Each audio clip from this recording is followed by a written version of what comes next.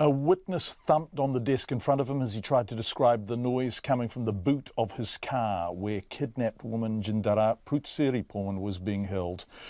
Sovanarith Ing was giving evidence by closed-circuit television in the High Court in Auckland. Ms Prutsiriporn died from a serious head injury after falling from the boot of a moving car in the South Auckland suburb of Papatoetoe in March last year. 6 men are on trial for charges including kidnapping and the manslaughter of the 50-year-old. Our Auckland Court reporter Edward Gay has been covering the trial. Hi, Eddie. Mr Ing's day started with a long drive, the court heard. That's right. He told the court that he agreed to drive a man that he knew as Soda and Soda's friend Jack into town, and he's confirmed Soda is actually Sovanarith Ing, and he's admitted already charges of kidnapping and manslaughter on the morning before the trial. Jack's been identified as Sing Lek Liu, and that's the man the Crown says actually was behind the kidnapping. He decided this kidnapping should take place, and he employed the ghost unit.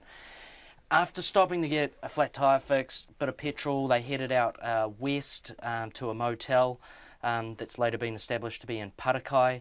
And he said that Jack met a man in the motel unit. They then drove back into Auckland, but this time they headed to Mangere.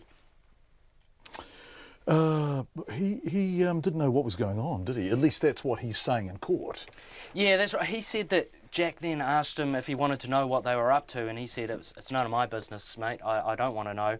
But he said that once they got to this house in Mangere, another guy closed the curtains. He thought something to do with drugs was about to take place. They also got back in the car and they drove around the block to make sure there were no police in the area. But then back at the house, he was introduced to a man that he described as the most ugly man he had seen. And it was at that point that Jack told him that they needed to put a Thai woman in the boot of his car. He said that he told Jack that he was a family man, he had kids. He even pleaded to lose his life. He didn't want to have any part in this. He said he was shocked and terrified. But Mr Jack said he had no choice, right? Or at least that's what's being alleged, is it? Again, yeah, that's Mr Ing's evidence. He told the court that he was worried about the woman screaming. Jack, in answer to this, said that the woman was tied up, she couldn't make any noise.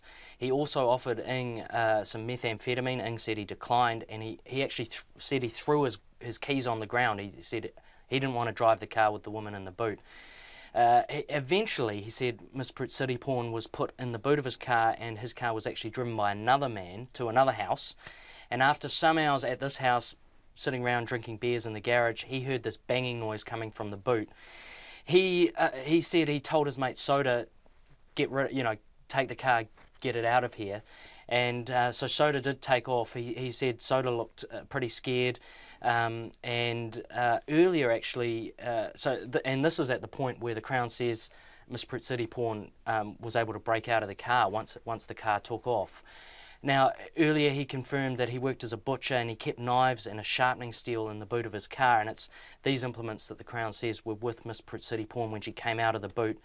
She fell from the moving car, and days later she died in hospital. The trial is continuing. Edward Gay, our court reporter. Thanks so much, Eddie. Appreciate it.